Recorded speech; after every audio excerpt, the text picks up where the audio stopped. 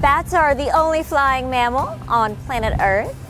Birds, of course, fly depending on the species of birds, and some people think flying squirrels can fly, but they actually can't fly, they glide. They have to go from a high point to a low point. Bats are the only mammal that has sustained flight and can go long distances. We have 11 bats that live here in the greater Houston area, and Texas is the state that has the most number of bat species inside of it. Most of those bats are insectivorous, meaning they snack on bugs. Some are nectivores, which means they drink nectar just like hummingbirds do. Now, bats fly using their hands. A lot of people think they're flapping their arms like this, but in actuality, they're flapping their wrists like that. They've got very long phalanges or finger bones that make up their wing. In between their finger bones, they have membranes that stretch and catch the air. They get around at night by echolocation. Now that's where they make a noise.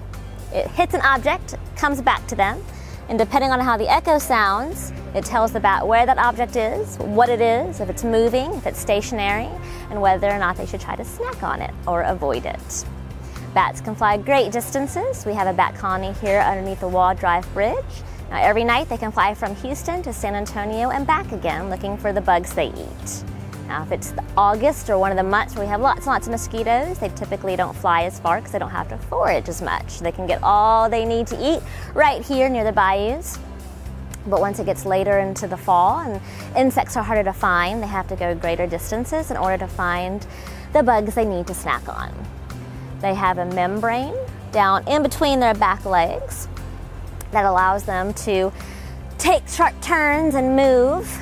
So bats are the only flying mammal, and even though they do have sustained flight and they can gain altitude after they take off, there's only one species of bat that can take off from the ground, and that's the pallid bat. The pallid bat's found out in West Texas by the Big Bend region out near El Paso. All other bats that you have here in Texas and anywhere in the world, if they get on the ground, they have to crawl, find a tree or some other high point, crawl up it, let go, and then catch that wind and take off.